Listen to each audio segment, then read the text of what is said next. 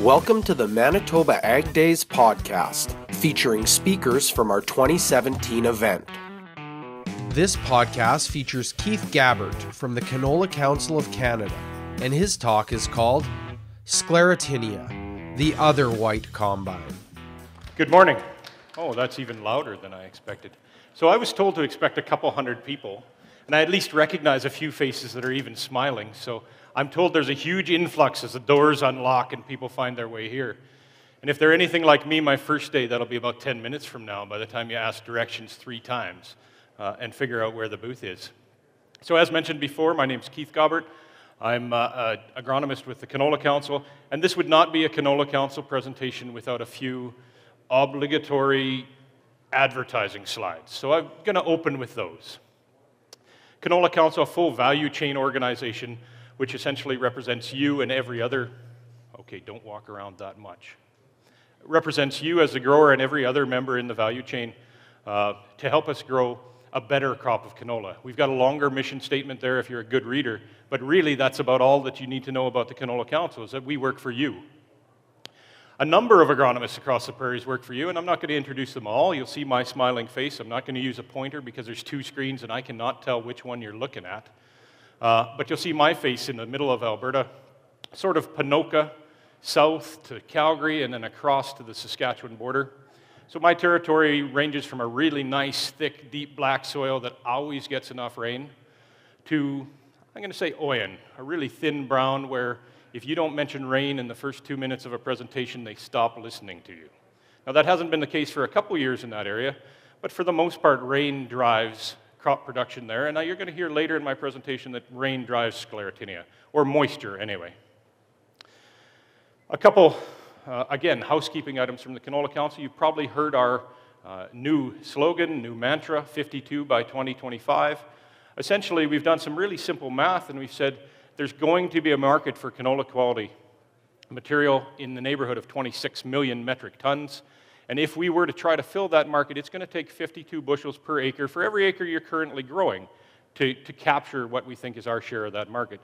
So this is our 3rd try at setting a yield target, and we've handily achieved the last 2. And in fact, if you were an agronomist for the Canola Council, those targets seemed pretty aggressive and at times unrealistic for them. So we've got some of the same feedback, but I think it's really attainable. There's some incremental gains that each of you as canola growers can capture in growing this crop that'll make us better at it.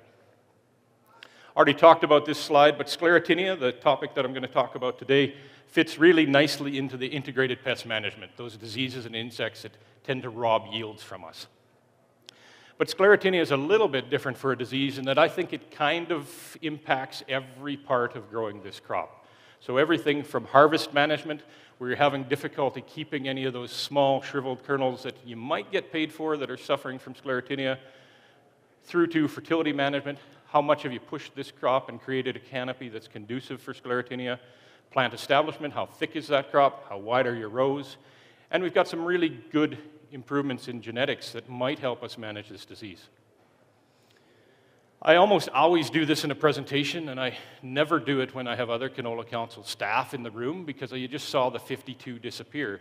Because you heard me describe my territory, and my territory ranges from what I would call Lacombe, deep black soils, to Oyen, where if I talked about 52 bushels on a regular basis, again, their eyes would glaze over and they'd laugh at me, because 30 is a pretty safe target there if you're not an aggressive grower and if you can't guarantee rain, and I've yet to meet a grower outside of the irrigation zone that can guarantee rain.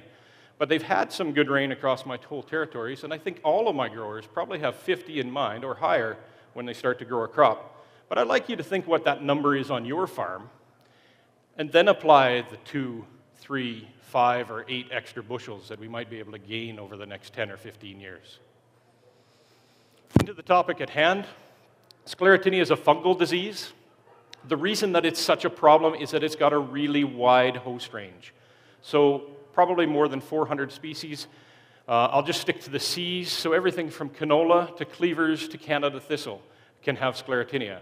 So you think about your crops, sunflowers, peas, soybeans to a lesser extent, dry beans. That might help explain the title of my presentation, Sclerotinia, the other white combine, the other name for Sclerotinia is white mold, and if you're a bean producer, that's probably how you refer to it.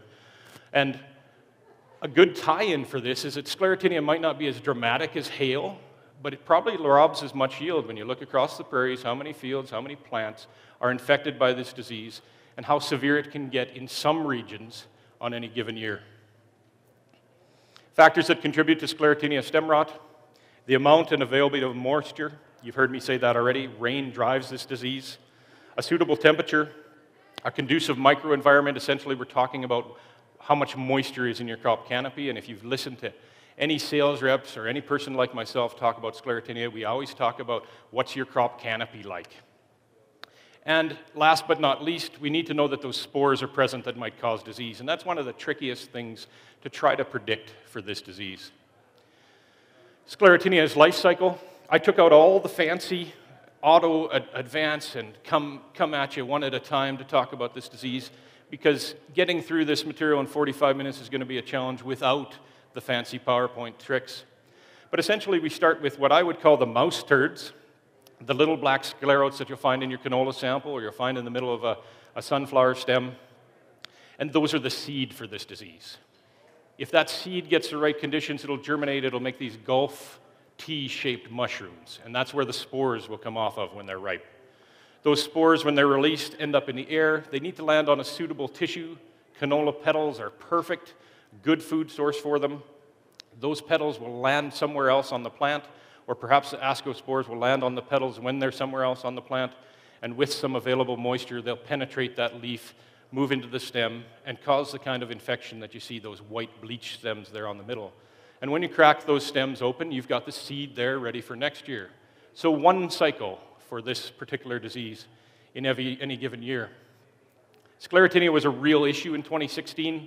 This is a field from one of the drier areas of my territory, a little east of Coronation, which typically doesn't spray for Sclerotinia. The grower in question here had never sprayed for Sclerotinia and had never thought he would need to. Had a lot of rain this year and had 30 to 80% infection, depending on where I stuck my head in his canopy. So nice crop, but not nearly the yield that he would have been expecting. Now, a lot of things will turn canola prematurely ripe, or turn it yellow, or start to fade off. I'm not sure if you can see that picture, that there's some yellowing plants in the background of a predominantly green field. And it's really important for a grower to understand, is it Sclerotinia that's choking this individual plant off? Is it blackleg? You can see the cut stem there. No blackleg in this particular field. In my area, it could be clubroot. If you're not pulling canola out and looking at roots, you're probably missing a really important key in your scouting decision. But in this case, it's all Sclerotinia. I almost never use a disease triangle when I'm talking to growers. It feels like I'm taking you back to school, and you're already maybe doing a little too much of that. So this is the first time I've stuck a disease triangle in a presentation. But for Sclerotinia, it's a really important thing to understand. We talked about the Gulf T's, so that's where the spores are going to come from up at the top, so the pathogen. Doesn't matter what disease we talk about. We talk about the host. Well, my crop alone at 20 million acres in the prairies is more than enough host to keep this disease cycling forever in our part of the world, and a conducive environment. The real problem with this disease is, from a producer's perspective, the pathogen side of the equation might as well be a black box. You know, you can't see it. You're putting on a preventative fungicide. You don't even know that the disease is started in your crop when you are spending the money to manage it. And on top of that, not only is the pathogen a black box, but the environment might as well be a black box from the time that you apply. You can look at the weather forecast, but you can't actually predict how conducive is the weather going to be for Sclerotinia development after my fungicide application. So to focus on the pathogen, this is what Sclerotinia would look like. All the check marks are these Gulf T's that I've mentioned. But if you actually get down on your hands and knees and start to look for them, you'll also find a lot of other funny-looking mushrooms and small little growths. The bird nest fungus here at the bottom has what looks like a few seeds in it. That's not Sclerotinia. There's some rod organisms on the one stem you may or may not be able to see. But once you've been shown this particular mushroom a couple times, you get fairly adept at recognizing it. The problem is, when you talk to a researcher and you say, if I look for these Gulf T's, how many do I need to find, or how much risk would there be? And the researcher probably will tell you something like, well, if you get down on your hands and knees in your field or maybe the neighboring cereal field and look, if you search for about 20 minutes and you found them, then they're maybe easy to find. And if you search for 20 or 30 minutes and you don't find them, trust me, they're still there. So finding them is not a measuring stick for managing this disease. It never has been in my 15 or 20 years experience, but there have been years where they're really easy to find, and that would just be what I would consider an added risk. I've stole a couple slides from a researcher in North Dakota, Louis Del Rio. He's really effective at communicating about this disease with growers, and we had him in for a group of people last year. This is a little bit difficult to understand, but every grower asks me, how do I know when these things are around and when they germinate? And if you take a look at this chart, I'm going to say from the left, the first four or five bars there are referring to a continual state of moisture. So the numbers across the bottom are percent field saturation. So 100% there, with no bar in it, means that none of these things germinated. So until you start to grow rice, that's not a management strategy for Sclerotinia. All right, flooding is not an option for us, but they really don't like 100% field capacity. However, we go to 75, 50, 25%. At 25% field capacity, so a reasonable amount of moisture in your crop, has pretty good germination of this disease. The other bars, which I won't go into, are fluctuating moisture conditions. So if you look at the next set underlined by the line, if you started at 100 and dropped to 75, or dropped to 50, or dropped to 25, that's the kind of germination you would expect. Or moving over, if you start at 75 and drop to 50. Regardless, the number of spores that each of these golf tees produce are so large that only a few can provide all the damage or seed for damage that you require. So percentage germination is a measure of risk, but doesn't really reflect exactly how aggressive this disease will be. The other thing is that would tie into this is, how long does it take to grow these golf tees or to get them ready to release spores? Under the same sort of moisture conditions with Louise, it's ranging from 20 to 60 days, depending on the moisture conditions that he's got there for these golf tees to germinate and emerge. So you need some appropriate moisture conditions prior to flower development, very similar to what you've been told in the past, that you're going to need some moisture to get the sclerotes germinated and the disease ready to produce spores. I've combined this slide so it may not make as much sense as it could, but essentially if you look at that really ramped up graph, you can see that not much is happening. Even if you're not a person that likes to read graphs, you can see not much is happening with leaf wetness there in the chart. You've got a few hours of leaf wetness, you've got ascospores present, not a lot of germination, not a lot of growth is happening. But at about 60 hours of leaf wetness, suddenly this disease ramps right up. So it's not just a few hours of leaf wetness, it's continual leaf wetness inside your crop canopy. But unless you walk through your crop on a regular basis, you're probably not aware of how wet it can be, even without significant rainfall in the last week or two. This is what these things would look like if you take a really good picture of them, that they're forcibly ejected off the top of these golf tees. Release tends to happen sort of middle of the day. It's a combination of relative humidity and some sort of pressure mechanism in the spore release, and I'm sure there's maybe even people in the audience that could describe that better than me. But it's something that happens under what I would consider optimal canola growing conditions. So if you're between 4 and 20 degrees Celsius, you've got good relative humidity, these spores release and are ready to start business. If you think about why you have infection, I've got a number of slides here that I've used for a couple years and simply added the year each and every time another calendar date rolls around. In my area, and I'm going to use a pointer on this one, I'm right south of Red Deer. So my territory is sort of middle, bottom half of Alberta. And in 2012, am I doing something wrong here?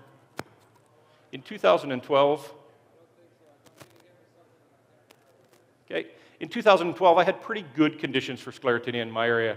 And if I remembered the map right, and I won't bother looking at it, Brandon did as well, although it was a little drier on the east side. Just a small little yellow dot there. So I'm going to talk about red deer for a slide or two. Good conditions for Sclerotinia development, moisture in June, wet crops as we came into flower. Growers sprayed for Sclerotinia, many growers sprayed for Sclerotinia, and felt they got more than their money's worth out of that particular season's experience. And I said moisture drives Sclerotinia. I'll get you to take a look at the map there of Saskatchewan. So we'll go for the middle ground, mostly because they really like to make good maps in Saskatchewan and they're readily available. The map of Saskatchewan after that year's worth of rainfall looked something like this, and red is bad. Red needs more Sclerotinia. So it typically follows moisture patterns. If we looked at 2013, in my area, you'll notice again there's a lot of green, blues, meaning we're at 85 to 150% of our typical rainfall, and we typically have more than enough rainfall to foster Sclerotinia anyway. So another, what looks like good Sclerotinia year. However, in that year, we got dry conditions right about the time that Sclerotinia flowering was started, actually just a little after most of the guys sprayed their Sclerotinia fungicide. We didn't have a lot of Sclerotinia development. But when I talked to growers over the winter in meetings, already at that point as a canola council agronomist, I said things like, if you didn't spray for Sclerotinia in 2012, and the coffee shop didn't convince you that it was worthwhile doing in 2013, in 2014, maybe you should consider a Sclerotinia-tolerant variety. They were relatively new at that point, but I said, if you were in my local area, and we've already got about 50% of the growers spraying for Sclerotinia, you probably need to drive that management decision or help that management decision back to the time when you purchase your seed, because it's a little difficult, and I understand that, it's a little difficult on July the 1st or July the 7th to pull the trigger on another $30 investment in that crop.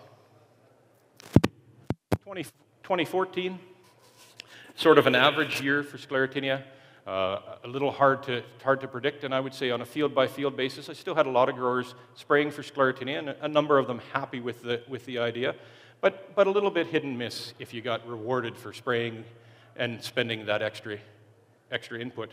2015, completely different story. Now, if you've been watching my story, I've had 3 years where you may have sprayed Sclerotinia to manage the disease, and now I had growers phoning me to tell me, I've sprayed for 2 or 3 years, why shouldn't I spray this year? Well, this year represents one of the few years where as an agronomist, I felt pretty comfortable saying, if your crop is so dry, you're wondering if crop insurance should come write it off, there's no reason to spend more money on this. There's no moisture there. The moisture that is there as dew isn't staying long. This is a year that you don't have to spray Sclerotinia. And I think I only got called to one field that actually had more than 30% Sclerotinia. So I was probably right. But still, on a field-by-field basis, some potential to guess wrong. 2016 comes along. If you've been watching this graph, you'll notice that I took moisture conditions from May to the 3rd week of July. I thought that was a great time frame to talk about Sclerotinia moisture. But when I look at this chart, it didn't really describe what I thought was happening in 2016. So if you take the moisture conditions through to the end of August, because we had a longer flowering period, and the crop flowered for quite some time, and across most of the prairies, we had rain every 3 to 5 days, perfect conditions for Sclerotinia to establish itself, and not only establish itself, but continue to spread up and down that stem and around the canopy if it happened to lodge or manage to spread in any way. To drive home that point again, I'll rely on Saskatchewan. Across the bottom, I've circled all the years that they generally described as wet. And you'll notice that incidence of Sclerotinia, or the percentage of plants in the fields that they surveyed, went up dramatically. So I think I've already talked to you about the fact that moisture drives Sclerotinia. A graph from 2016, I'm sure somebody stole this from someone like Holly for a graph. Sclerotinia and blackleg sort of compete for your most important disease in Manitoba, I'm sure. But this year, the description of Sclerotinia was typically somewhere along the lines, whether you were in Manitoba, Saskatchewan, or Alberta, a grower would say something like, this disease is eating my crop, or that my crop is melting under the amount of Sclerotinia that's present in the field. So really significant disease pressure, whether it was Manitoba, Saskatchewan, or Alberta, and simply tied to the amount of moisture and the consistent moisture that we had available. Why should you care? Well, it's yield impact. At the end of the day, you get paid for the number of bushels that you can get in a granary and manage to sell. Estimated yield loss annually across the prairies is 5%. If you told me you were going to lose 5% to Sclerotinia, I'd say, who cares? You know, at 5% of a 50 bushel crop, it's less than 2 bushels, 2.5 bushels at the most. You're going to pay $20 to $30 to control that disease. The problem is that that's a nice average, 5% across the prairies. There's going to be fields in that average that were 30, 40, 50% or higher. And it's those rec years that justify trying to control this disease aggressively, because we can't predict when it's going to be 20, 30% and really pay to control the disease. A little bit of a note there at the bottom to estimate yield loss, and this is just a rule of thumb because it really varies based on when the plant was infected. Infected early, you'll see no yield. Infected really late on a side branch, you'll lose the yield from that branch, or perhaps half the yield from that branch. But as a general average, we say that for every infected plant, you lose half of the yield on that plant. So a 30% infection in your field should give you about a 15% yield reduction. How can we control Sclerotinia stem rot? I'm going to talk about 4 sort of related topics. 1, tolerance. I'm going to call it tolerance, not resistance. Cultural or agronomic controls, things that you would change in your farming practices that might lessen the impact of this disease. Biological options, of which there's a couple, and people working on more all the time. And a fungicide application is currently our best method for controlling this disease, or the most commonly used tool. Sclerotinia tolerant varieties, we've had these on the market for a number of years. I've stolen this from an advertising piece from one of the companies that sell these. And if you look from your left to your right, you'll see bad Sclerotinia at the number 1, if you want to call it high incidence of disease, to really not impacting the crop at number 9. And a brief discussion, if you're entertaining the idea of using this technology, that a susceptible variety, one that doesn't have any genetic resistance or any change in architecture or structure or crop canopy that would help it prevent Sclerotinia, as the most impacted, with a tolerant variety taking you about halfway across the bar to controlling this disease, and spraying your typical variety probably being a little better than that, but better than that yet, spraying a resistant variety shown on the chart as being even better than that. And, of course, because it's an advertising piece, a little disclaimer along the bottom that says, in years with extreme Sclerotinia pressure, you might need to spray twice. So this disclaimer concept comes up a lot when you talk in front of people, because we're never 100% right. We give you our best information, and we hope that you can gain some value from it. On top of what I would call tolerant material, we probably do have some material in the foreseeable future that I would call resistant. So Lona Buchwald out of Ag Canada, Saskatoon, has screened about 400 varieties for Sclerotinia resistance. And at the top of this chart, you probably can't see it, she's identified a couple different cultivars or lines that have improved Sclerotinia tolerance or resistance. Most of those are from Asian sources, a couple, you can see some ones in Europe, but she's got a number of varieties that showed promise for Sclerotinia resistance. And the graph here showing, the green line, showing one of her most promising cultivars that they've found from, I believe that one's a Korean source, where the line is showing the amount of growth that a lesion on the stem of this variety has. The top line being a susceptible variety that we've had in research in the early 90s with no resistance, but the bottom line showing a real improvement in the ability of this cultivar to resist Sclerotinia. Much better than, in my opinion, the material we have on the market today. And on top of that, you want me to switch?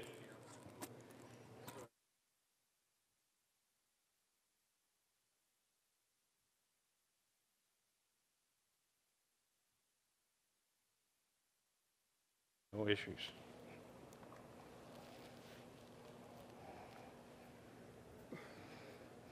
Should be good to go. Do I sound just as good? All right.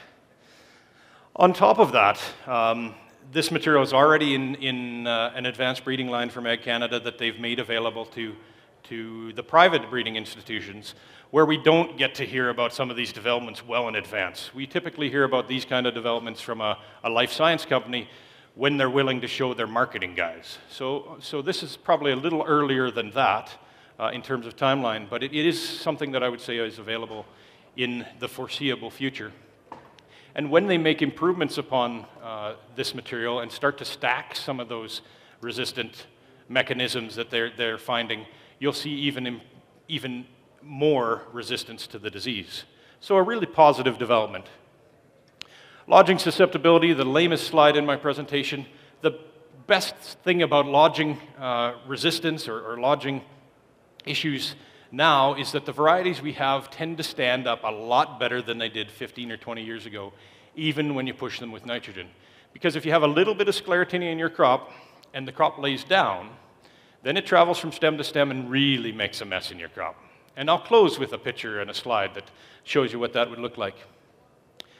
The third point was, or the second point was cultural controls.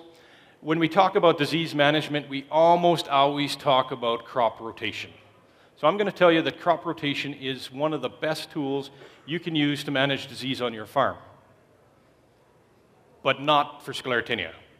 All right, because those sclerotes are relatively smart, they last a few years in the soil, they're waiting for the appropriate weather conditions. This graph shows you that whether you're doing something that I would take you out back and hurt you for, back-to-back canola, or whether it's 1 in 2 or 1 in 3 or 1 in 5, crop rotation really insignificant impact on the disease management for this disease. Effective rotation, years since previous canola crop versus years since other susceptible crop, really same graph. There's pretty much a flat line regardless of where you're at for frequency of host crops in your rotation. So crop rotation isn't much of an impact. I had 2 slides on effective nitrogen fertility. The second slide didn't have a source, didn't know where I had it from, but I gladly gather up slides and presentation material from wherever I can get it, so I chose this one. It tells you the age, 1997, I think the bottom says Robin Morrell, so it's a dated slide, but shows you as you increase nitrogen fertility, you tend to get more Sclerotinia. Makes sense. Bigger, lusher, thicker, healthier crop. A little easier to get that disease progressing in there. I told you I took that slide out, so I guess I better the next time I show it. Other cultural control options. Seeding rate can have an impact. If you have a crop that's far too thick with no air movement, sure, it can enhance Sclerotinia's ability to spread. Things like row width, that would impact airflow, disease development, row orientation, the direction it's actually going. If you irrigate, I'm not in an area where a lot of that happens. Even things like tillage might impact Sclerotinia. But the take-home message is that if you can figure out a way to manage those factors to reduce Sclerotinia, I guarantee that it reduces your canola yield. So if you're aiming to grow a good crop of canola, the practices that grow a good crop of canola tend to tip the balance in favor of a good crop of Sclerotinia as well. Biological control, there's two that would fit into this category. One that is relatively unique for us and one that we might as well consider as a fungicide. And the first one I'll talk about is Contans. It's been on the market a number of years. I've even sold it once. My bio at the start said that I worked in sales for a fertilizer dealer for a few years. I had a carrot grower in my area that had a real issue with what we'd call white mold, Sclerotinia, same story, same disease. But when he puts his carrots in storage, and I buy them in February, I can often find, not often, because he's pretty careful, but I can find a fuzzy one in the bag once in a while. And when you talk to him, because I know him quite well, he has tubs of carrots that basically rot, same story, melt, because they've got Sclerotinia or white mold infection in storage. So I sold it once to a carrot guy, and he's never bought it again. So I'm not sure what that tells you about the product, but it's one of those products that will take a little bit of a learning curve to use and develop. But if you take a look at these slides, the one on your right that shows some fungal growth around each of the sclerotes is without the product Contans, and the one on your left is with Contans, and this is another fungus that essentially eats the sclerotes. And best results are likely from a relatively high rate, given more than 90 days to work in the soil, preferably incorporated. You can read the product label to get the details, but likely also under really high Sclerotinia pressure. So if you're going to use this product, I've heard it speculated that the best results happen when there's a lot of food for contents to work on in the soil, and it can spread and multiply a bit to have this work to control Sclerotinia. Serenade comes in a jug, looks like a fungicide but isn't. It's another biological product that has some fungicidal activity, and there's a bit of a chart there showing that it probably compares to some of the products that are registered fungicides on the market, but classifies as a biological. Fungicides are still the most important tool we have to manage this disease. We think we understand them reasonably well. I stuck that 30% of acres are sprayed because the slide that I inherited said 10 to 25%, so it was a really old slide. In a lot of areas, I would say there's 80% plus of fields sprayed for Sclerotinia, so 30 sounded like a good number.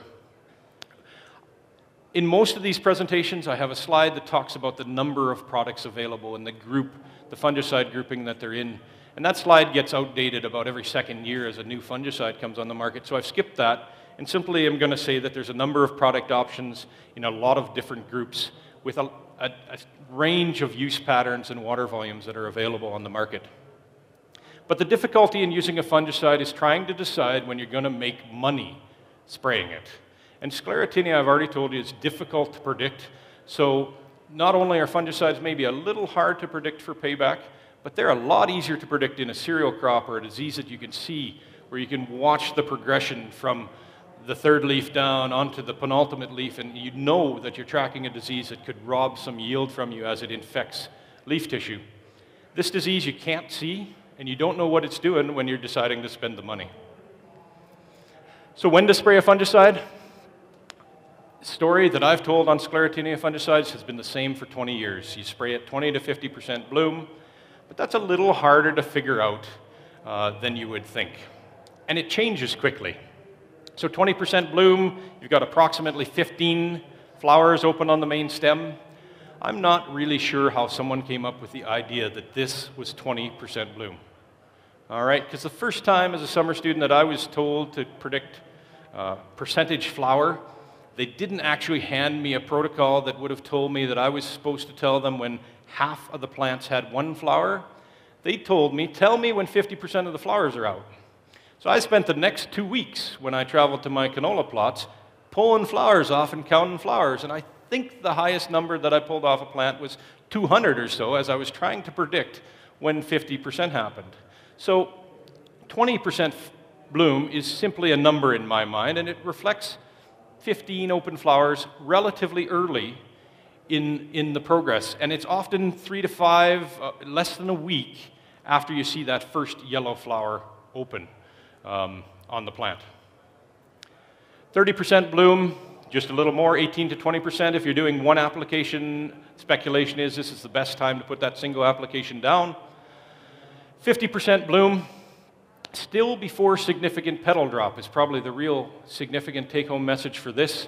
And we would say that the crop is at its peak yellow. Well, depending on moisture conditions, this crop could stay yellow for another 3 weeks. So when we talk about coating flower petals with a fungicide application, we're really only coating the petals that are there at time of application. We also need to think about making sure we drive that fungicide application down into the canopy and try to get as good a coating on all the plant material that's there as we can. How do we optimize control? Crop staging, make sure you know what stage your crop is at and you put it on, we think, at the start of flowering, because that's our best guess on when we can protect that main stem and the bulk of the yield that will come off of a standard or a relatively normal stand of canola. Get good coverage, make sure your water volume's up. At least one of the products on the list that I would normally talk about has a 20 gallons per acre recommended water volume rate, and it's really important. The more water you have, the better the coverage you have, the more likely this product is to work for you. And choose the right product and rate. To be honest, the right product isn't that important to me. If you get the first two right, product choice is far down on my list of things things to choose, because your ability to predict how bad Sclerotinia is relatively low, and your ability to see differences between these products when all of them do a pretty good job is almost non-existent. If you have a rep come into your field looking at Sclerotinia and says something like, my product would have done a better job, send them to talk to me, because I'm not aware of too many people that have that kind of skill or confidence in individual products for Sclerotinia. Risks of fungicide use, there's two that I'm going to talk about. One, you might be spending money that you don't have to spend. And two, you'll hear us talk about resistance for weeds. Resistance for fungicides is just as real, and in fact has already happened for Sclerotinia. Central Alberta, I'm not sure if it's happened elsewhere. Years ago we had resistance to benylate. So the first product on the market that we used on a fair number of acres, and the disease was relatively tolerant to it. So it can happen, and it has happened already. And most of us, when we spray for Sclerotinia, choose a favorite system, choose a favorite product, and then use that product all the time for that disease, and maybe even in combination with other products on your cereals. How do I know when I should spray? You're gonna not be impressed with my method here, but before I deliver that, you're gonna look for information. So things like your local Manitoba Agriculture website. That's my 5-minute mark. I'm gonna have to speed up a lot. We'll tell you when the crop is wet, when the ground is wet, but the most accurate, the most immediate test is when your pants are wet, when you walk through the crop. Sometime, I would suggest, between 10 in the morning and 2 in the afternoon. If your pants are wet, your crop canopy is wet, you've had moisture in June, and your crop is starting to flower, then you're going to talk about needing to spray a Sclerotinia fungicide. There's things like the checklist on our website. It talks about the history in your field. How many years since canola? Did you have Sclerotinia the last time? What kind of moisture conditions have you got? If you get up to 40 points on this checklist, there's a disclaimer somewhere at the bottom of it too, but the suggestion is that you're at risk and you should be considering spraying. Saskatchewan's changed it a bit. We're testing, or they're testing through Canada, a Sclerotinia depot system, so a little bag where we seed Sclerotinia and see if it emerges. It's struggled a little bit, but instead of the regional portion that's at the bottom of our checklist, are you hearing about Sclerotinia Gulf teas in neighboring fields or in your area? They're asking on this particular checklist what percentage of the seeds in this Sclerotinia depot have germinated. And it could be a useful tool, but it's not working quite right yet. This is what it would look like, a little bag that we plant in the ground. There's been a lot of different canola petal test kits, because I told you the flower was sort of the energy bar or the seed stock or the starter for this disease. There's been a lot of tests developed that will test for spore presence on those flower petals as far back as 91 to 95, where growers could plate them out themselves and watch for the fungus to develop. There's been a number of PCR or qPCR tests where you actually test for the DNA on those petals, and they're pretty accurate, but we're not quite sure how comparable they are to field results. What level do you need to show when you should spray, when you shouldn't spray? And it's even available commercially from a company called Quantum Genetics out of Saskatoon, where they send you a kit, you pull the petals, you send it back to them. Under optimal conditions, they get you feedback in less than a day after they receive the kit. So there are some tools that will start to make that black box of the spores improve a bit. In development, this one's really cool. I haven't touched one or handled it myself. It's a spore sensor that I'll call them Alberta Innovates. They've got Innotech is their new name. But it's a spore counter that's, if you want to call it, it looks like a cell phone sitting out in your field. And through some technology that I'm not qualified to describe, but some immunoanalysis technology, they can actually count individual spores with this sensor and have the spore sensor through a cell phone text you when it hits a certain number. Now, we don't know what that number is yet, but it can text you and tell you that the spores are present. So at least it could give you a yes or no. All right, I have moisture. I've had moisture in the past. The weather forecast looks bad, but I actually have a new tool that says I don't have spores in my field yet. Well, all that means to me is you should listen to check your cell phone again the next day and the day after that, because if every other condition on this checklist matches, you are going to spray once spores are present. North Dakota has some interesting things where they've continued to make a map for Sclerotinia risk. So they'll generate maps like this, and it's based on soil moisture conditions, weather data. You can even, they've modified the checklist that keep coming back to this concept that there's a list of factors that drive this disease, where you pick your closest weather station and you give it the same type of information. They've even included things like row width and tillage, but I'm going to tell you that those are really insignificant factors in the disease, but they can tweak the model to make it a little more accurate to help growers make that decision. And they say that they're about 75% right with this particular tool. So in summary, Sclerotinia is variable. If you read my little bio in the book, it says the most, how did I word that? The most unpredictably consistent yield robber that we have in canola, and I think that's a pretty fair description. If you've got the potential for a good crop and the moisture to get it there, chances are Sclerotinia is a disease that you're going to need to manage. And after a couple years of consistent moisture, where the sclerotes drop to the ground and the pressure or the seed stock to drive this disease has increased, I think that disease gets more difficult to manage. So I would suggest that if 2016 was a particularly terrible year for Sclerotinia in your fields, you should really be watching 2018 if you're a 1 and 2 canola grower, because those fields will be at really high risk compared to what we're used to in the past. Thanks for listening. We'll see you at Manitoba Ag Days 2018 from January 16th to 18th.